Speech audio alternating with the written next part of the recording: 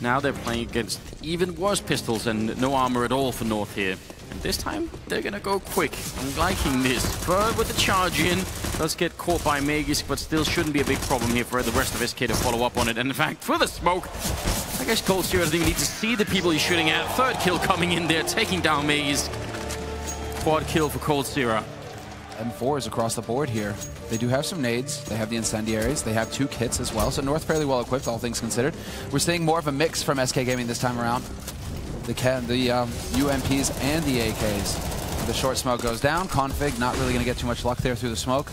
But look how quick Coldzera is. This is madness. He's already in connector. Very hard for them to realize this. It's incredibly uncommon that someone would be here this early on in the round.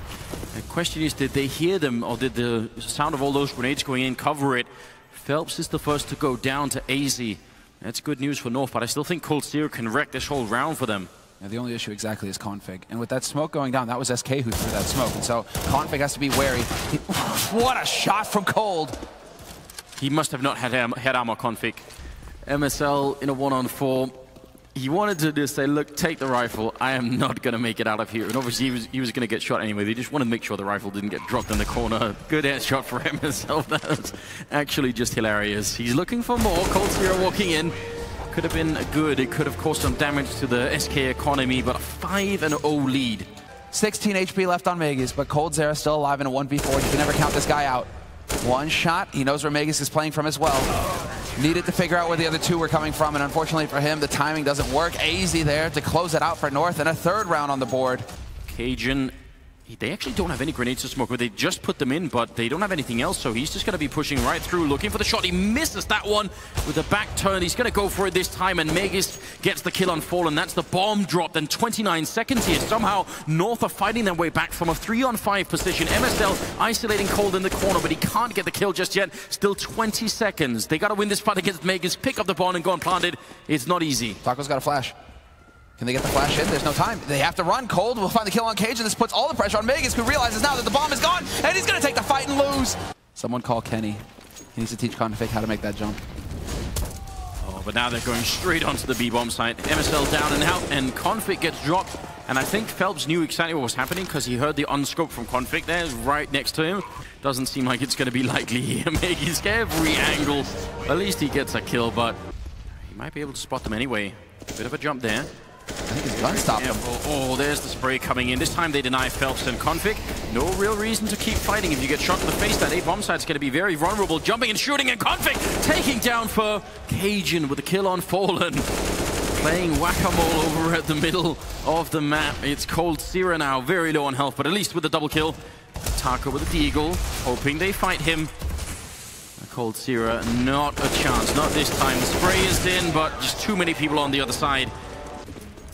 They do. The utility. This plays to MSL's strengths. AZ is going to be taking the hit alongside him, and he's got an HE as well, AZ. Instead of going for the P250 the way MSL has, already the first smoke going out, all of the utility being used, in fact. MSL with the single flash, and AZ still holding the HE, and there's Taco, and he gets the headshot on Magisk, who's holding the angle. Taco drops the bomb as well. Now here's a problem for North. How do you get back into this fight? You don't.